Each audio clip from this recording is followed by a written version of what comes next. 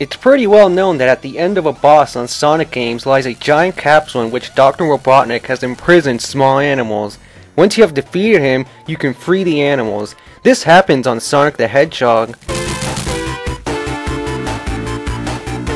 Sonic the Hedgehog 2,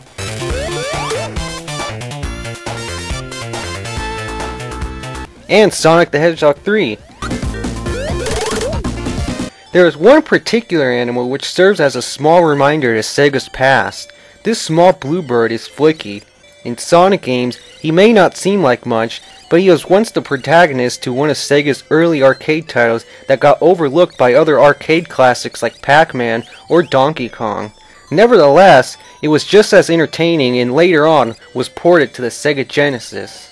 From the creator of Sonic the Hedgehog comes a highly addictive platformer about a bird who struggles to rescue chicks from hungry tiger cats and lizards. The objective of the game is to guide the endangered chicks to an exit where they'll be safe from harm.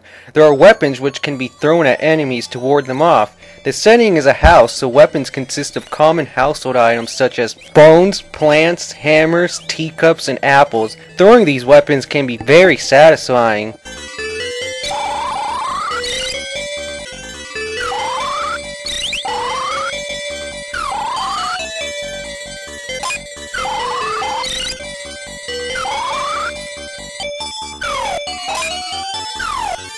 Just don't try this at home.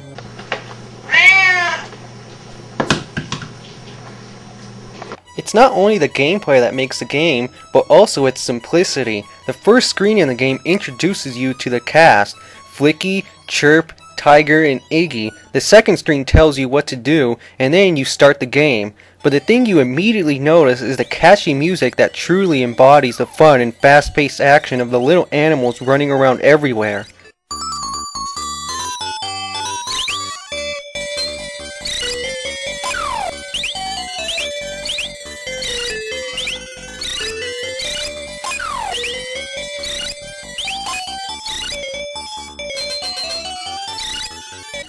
But don't let its looks deceive you, it's also very challenging.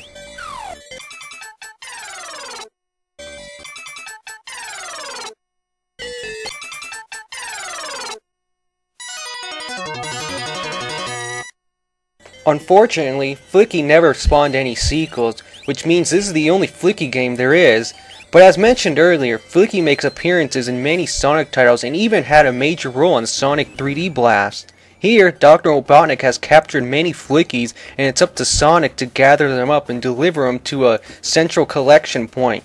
Sound familiar? The gameplay of Sonic 3D Blast is similar to Flicky, but it doesn't stop there. Even in more recent times, the Flicky gameplay appears in a small section of Gunstar Superheroes for the Game Boy Advance. As you are progressing through the stage, you are suddenly faced with the task of collecting chicks and taking them to an exit door. This small part of Gunstar Superheroes is exactly like Flicky. But why is it here? It's not part of the story and just comes up in the middle of the game. Its only purpose is to pay tribute to a great game, which deserves more recognition. All these years, Flicky has been hiding amongst various Sega games when all he asks is to stand alongside video game legends and to have the appreciation he is long overdue for.